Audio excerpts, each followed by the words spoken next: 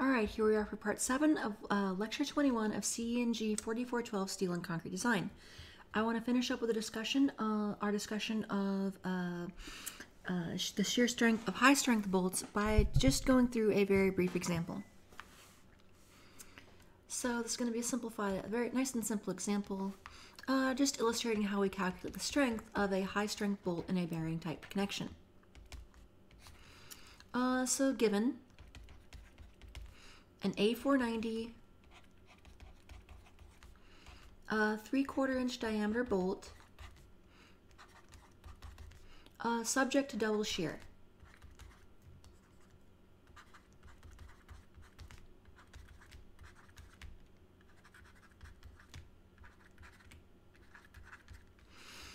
Calculate or find,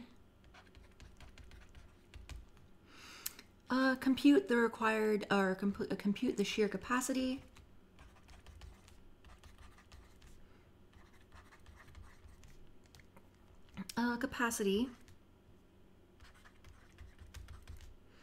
of a bolt, of this bolt, assuming threads,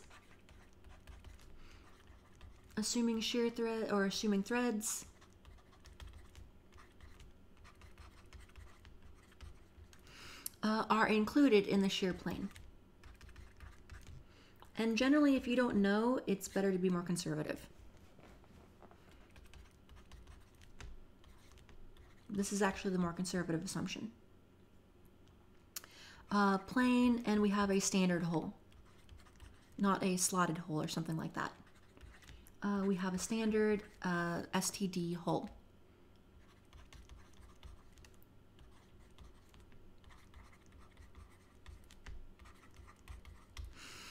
Okay, so we have, so basically, because this isn't included, this means by designation that this is not excluded. So we're dealing with an A490N bolt. An A490N, and we could designate this as a 7/8 inch diameter. A490N. Let's see here. D for double shear, and STD for a standard hole diameter, or standard hole shape. Solution then. Well, this is going to be fairly straightforward. Phi Rn as before, this is very much a plug and chug, is going to be phi times NSP times FV times AB. FV times AB. And this is going to be 0.75. I really should have included this in the previous portion, but that's okay. 0.75 times 2, a phi factor of 2. 2, now for the number of shear planes. Now, FV, which is the FNV, found in table J3.2, and this is 68 KSI. And then the area of the bolt is just going to be pi over 4 times 0.75 inches. Quantity squared. And if I did my math correctly, Phi Rn will come to 45.0 kips per bolt. 45.0 kips per bolt. 45.0 kips per bolt. Okay, and interestingly enough, let's see here. And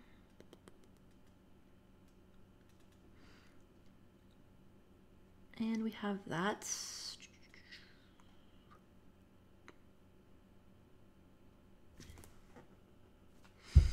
And let's see here, bolt diameter of, I'm just double checking our math here, of 0.75 inches.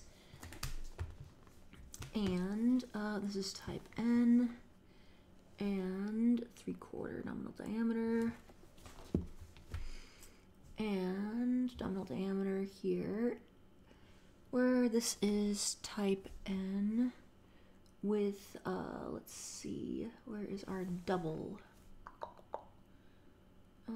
I'm comparing, basically what I'm doing is I am looking in, if you can't understand my ramblings here, what I'm doing is I am comparing this to table, another way to do this is to use the design table, again, like with all design aids, assuming you know the assumption, as long as you know the assumptions, table 7-1, available shear strength of bolts in kips.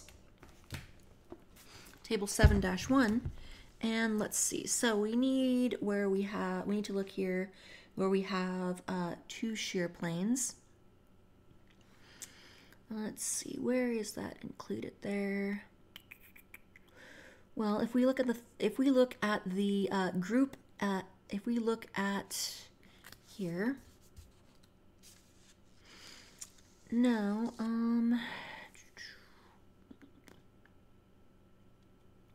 we have that 3 5/8 inch, 3/4, 7/8, fairly straightforward here. Now, if you look through here, you will not find a 45.0 precisely, but what you will find is if you look on here at group on the first area here, where you have a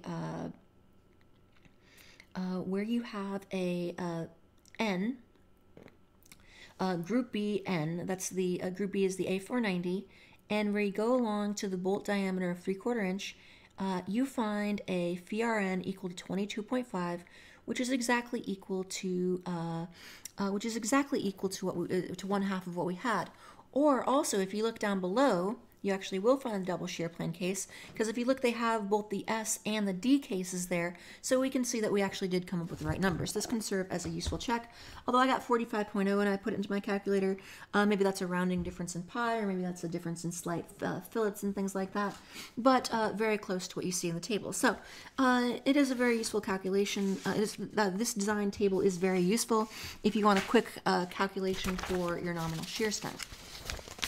Alright, so if you have any questions on that, please let me know. That'll do it for tonight, or at least for this portion of the video. And as always, thank you.